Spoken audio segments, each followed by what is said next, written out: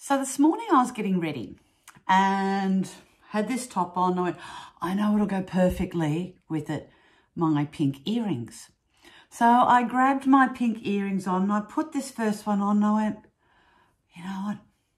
It's sitting, it's hitting, it's too long. I've got a long enough face as it in. The last thing I need is something hanging down there. So I thought, and I looked at it and I kind of went like this and I thought, that's where I need it. I just needed that little bit shorter so it's not hanging.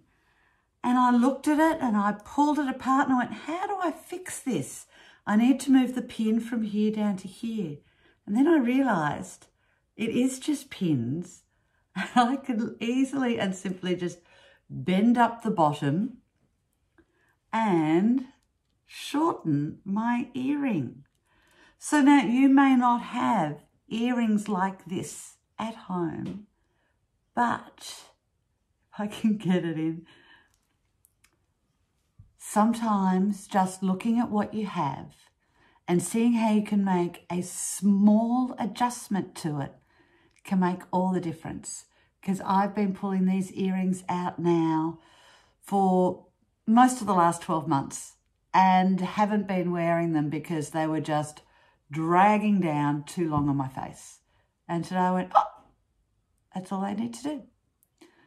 So if you pull something out and it's not quite right, look at it and go, is it it's not right for the outfit and it'll be perfect for another day, or is it not quite right? And if it's not quite right, is there something you can do to fix it, like the earrings?